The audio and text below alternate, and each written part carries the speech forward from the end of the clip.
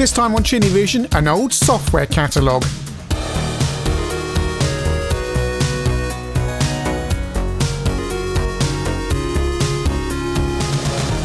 Something a bit different today. You'll have noticed that ChinnyVision's off for the summer, back the first Thursday in September. But I thought we'd look at, just as a general kind of random video, at the most wondrous document I ever had as a child. It was the Amsoft software catalogue, Winter 1985-6. And this arrived at my house at the same time we got our CPC. So as far as I was concerned, this was the whole world of CPC software for our new computer.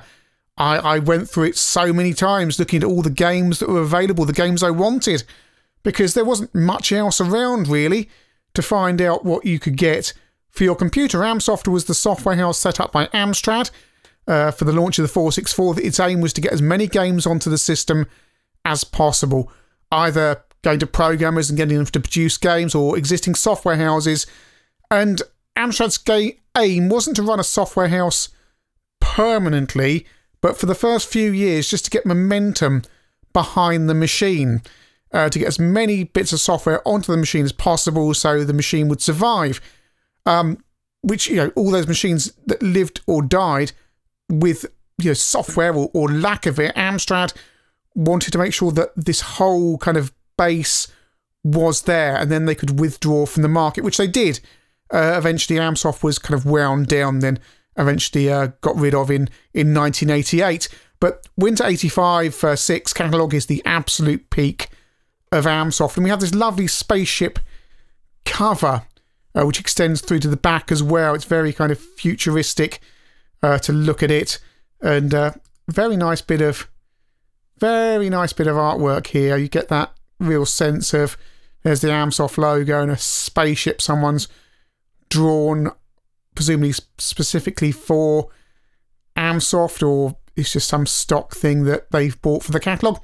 Thank you to Richard Shaw-Wright, who scanned this for me a while back, because I needed it for ChinnyVision, and we haven't actually looked at it yet, but it is 32 pages of absolute joy. So we go in, and the first, page 2, tells us all about the machines available. 664 is listed, although frankly by the time this is coming out, the 664 is effectively discontinued, but still in the shop. So you've got the 464 there, and Amstrad CPC 464 offers a real computer at a toy computer price. I suppose $199. Was it $199 by now? If it wasn't, it was about to become $199 by now. 664 is disk-based brother to the 464. Note the Amsoft's, or the Amstrad official spelling of disk with a C, as Acorn did as well. Whenever I refer to 3-inch discs, I always try and make sure I refer to, or type it out as a C, not a K. And then the new 6128, and they talk about CPM plus, the advanced version of the most popular 8-bit operating system in the world. Ooh, that's contentious, isn't it? Whether or not you are one of the rapidly growing band of Amstrad computer owners or are thinking about buying a system, Amsoft is here to help you get the most from your new computer. The hardware and software described in this catalogue are supplied and supported by one of the biggest names in the consumer electronics industry, Amstrad. All the products featured here have the highest quality and reliability. Amstrad has been wise enough to understand that the highly specialised nature of the computer warrants a specialised service to its users, so Amsoft has been established to fulfil this need. So that's the kind of fairly unexciting part of the thing, because the CPC had its own brochures as well. You've got some peripherals you can buy here, external disk drives, cassettes and floppy disks, modulators, cassette interface lead, and a stereo sound synthesizer that comes with a pair of rather nasty speakers, but better than the one in the CPC. And that's the kind of fairly dull bit out the way, because what we want is the games. What we want is the games. This is what I used to lust after, well as potentially owning a 664 and a 464 as well, for reasons I can't quite fathom. Still don't own 664, but here's the games available. And Amsoft had a bit of a reputation for producing dodgy software, but in the very early days, it was all about getting as much on the system as possible. and we're seeing actually improved software here, actually specifically on the Amsoft Gold label that 3D Grand Prix is produced on. It costs a little bit more, but better games. Put yourself behind the wheel of a Formula 1 racing car and enjoy all the excitement of driving one of the world's most powerful four-wheeled machines. Has stereo sound. Well, they all have stereo sound, really. But it's actually a fairly decent racing game. Do have a copy on... actually have a copy on cassette and disc. Airwolf by Elite. Not a terribly good game. Joystick only has to be put on the cover just so people know they need a joystick. 3D Boxing, can't remember much about that one. Calls itself an excellent sports simulation, but it's also on the Amsoft Gold label. And 3D Stunt Rider, the game designed by one of Alan Sugar's children, when Alan Sugar asked them what kind of computer game they'd like to see for their new computer, they said they wanted to see something like where Eddie Kidd rides over buses. So they got some coder in and got him to produce the game. It's not bad, actually, but rather limited. Here we are, Lords of Midnight. So we've got big names coming onto the system. And, well, does Lords of Midnight need any introduction? Some of these games, I think, would have been sold... I think I know Lords of Midnight was sold independently as well once the Amsoft license ran out. Tank Command. Oh, I don't think I've ever played that. Roamed in the Caves, one of the bundled 464 games from a little bit later than this. It's The Flea, isn't it? The Spectrum and MSX game where you drop down into the caves and you have to jump out. CPC has jerky scrolling but nice graphics. Another big game onto the CPC, Pajama Armor from Microgen, sorry. And yeah, big Spectrum game, big C64 game, makes its way onto the CPC via Amsoft. Roamed on the Ropes, again another bundled, and Harrier Attack, another bundled 464 game from the following year. Very well known Amsoft games. Sultan's Maze, infamous, scary when you're a kid. Pace. Whether you are totally obese or need to lose a few pounds, this program is for you. Let your computer guide you through a well thought out and varied diet to attain your correct weight. This doesn't seem so much a computer game as something that should be in with the serious software. The program to help you slim. Frankenstein. Frankenstein. I've been watching the Young Frankenstein too much, haven't I? Guide Professor Stein around the dungeon, pick out the bones, enable him to complete his masterpieces. Again, I'm looking at this again. I've forgotten this game exists. I don't think I've ever played it. I do need to play it because could potentially be quite interesting. Assault on Port Stanley. You take part of a brave SRS commando and liberate Port Stanley. Topical from a few years before. Splats on the CPC there via Amsoft by incentive. And Centre Course is a tennis game. I can't remember much about that. I don't think that's too good.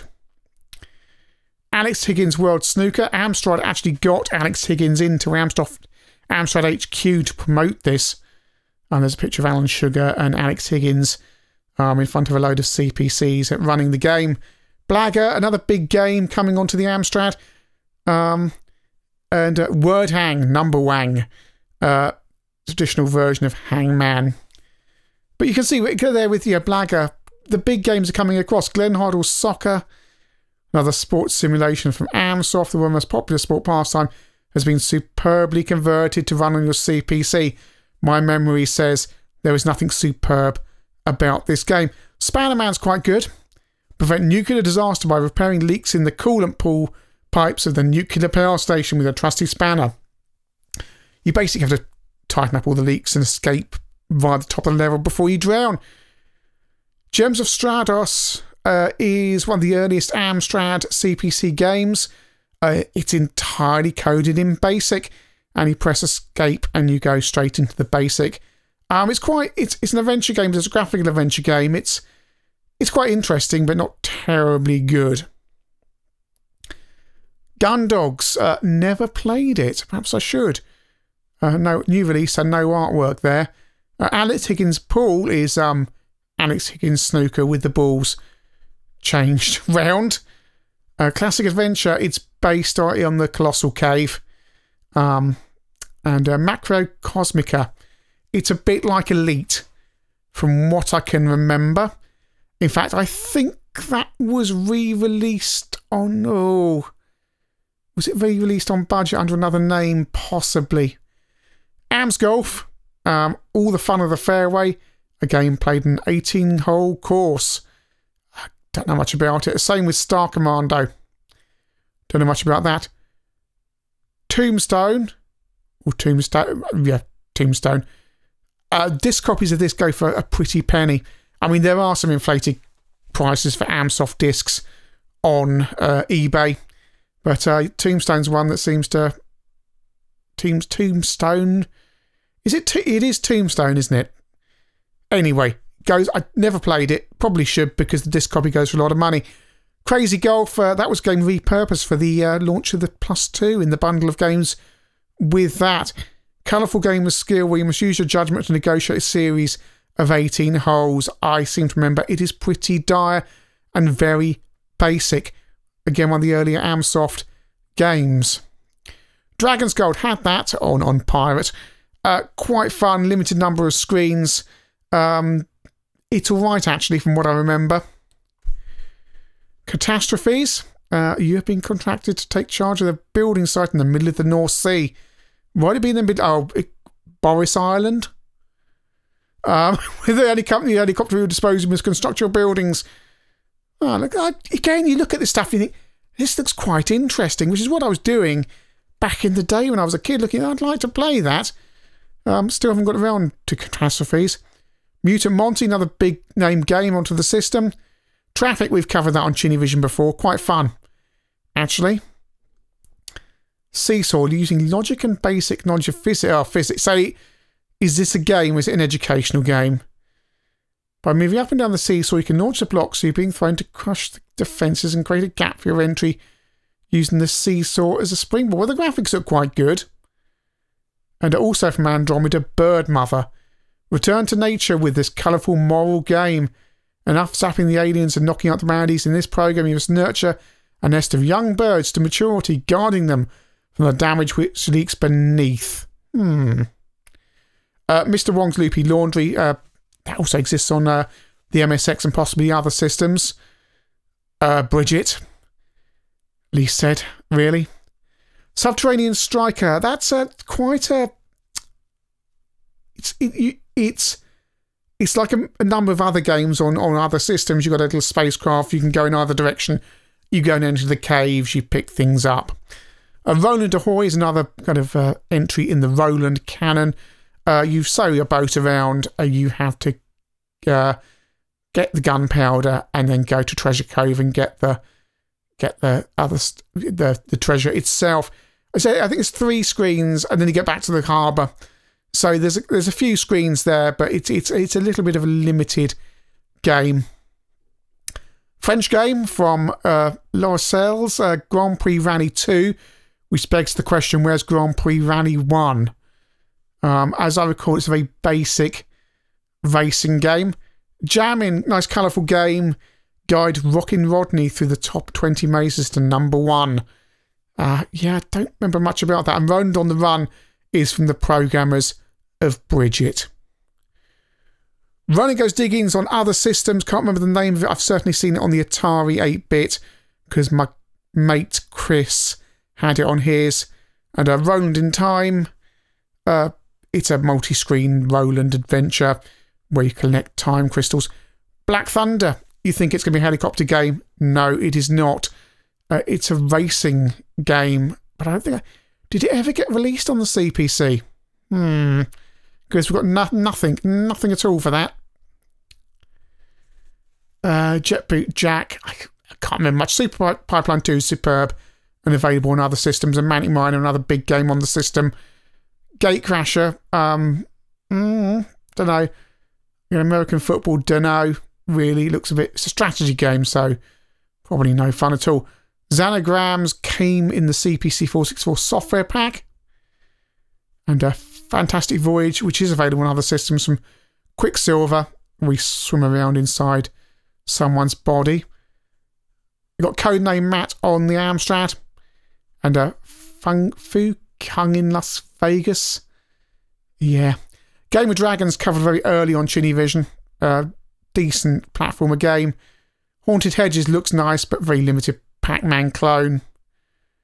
And Classic Racing and Laser Warp, never played them. Moving on, you've got Hunchback, you've got an Ocean game, Ocean Testing CPC Waters, and Alien is also on the CPC via Amsoft. So you're getting big, again, this Amsoft kind of thing of all the games are rubbish. You're getting big games on the system via Amsoft going, we'll publish it and take the risk if you code it. Star Eggs, no idea. Also from Andromeda, who had that bird mama thing. The Prize, used to have fun with that, never really understood what I was doing. 3D Invaders got voted in Amstrad Computer User as the worst CPC game of the year. It's terrible. Brax Bluff, never played it. Alien Break-In, never played that either.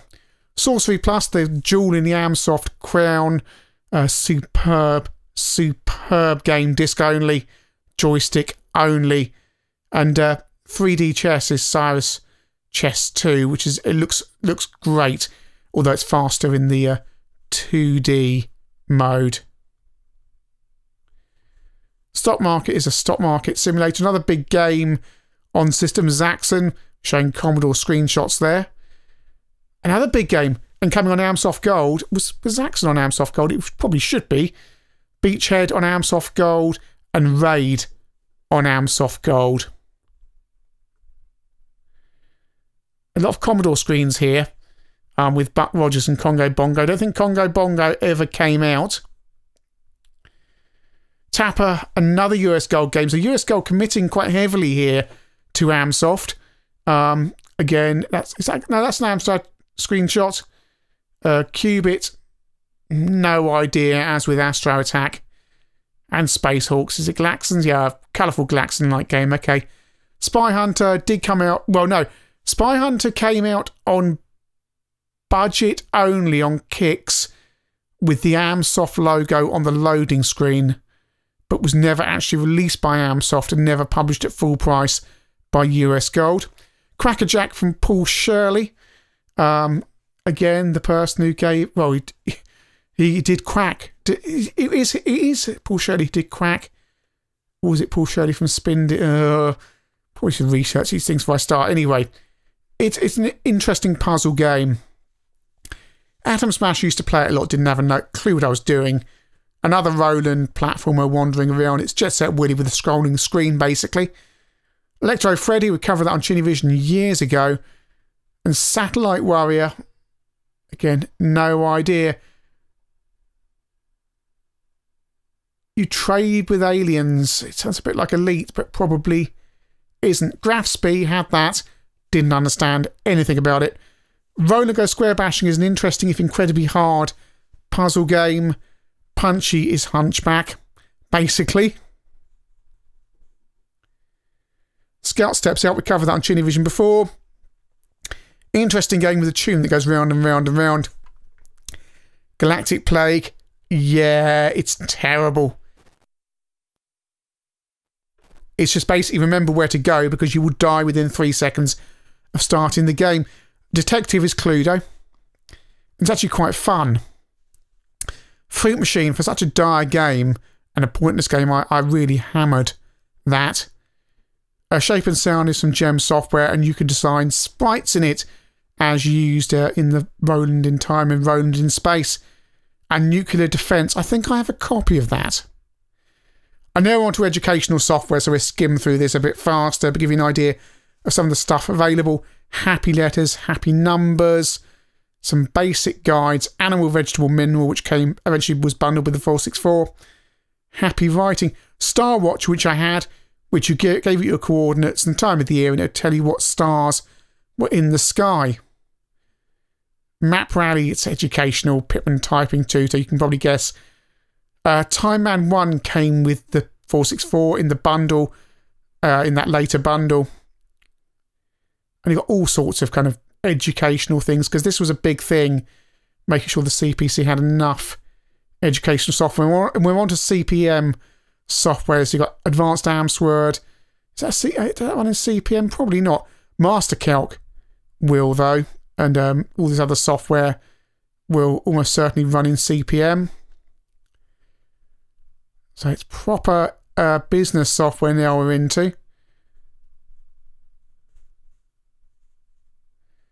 If it needs CPM, it will probably say CPM 2.2 needs that. So, this is the kind of stuff you'd use to run a business. And you've got account software here. Doesn't give you kind of very exciting things, just kind of what you need. Easy AMS calc, so you're getting into quite serious software. Home budget, dev pack. There. Programming languages you can get for your CPC and screen designer to draw graphics with. A basic compiler. So you can compile your basic into machine code. Won't be as efficient as a pure machine code program, but it'll run much faster than if it was in basic. I wonder how many early coders made their games using something like that. And there's just more. There's loads of stuff available in guides. SuperCalc 2 also available. Then we're on to the DMP 2000 printer joysticks and other peripherals as well before we get to the back cover. So that's a quick look, probably not quick look actually, the Amsoft Software Catalogue Winter 8586.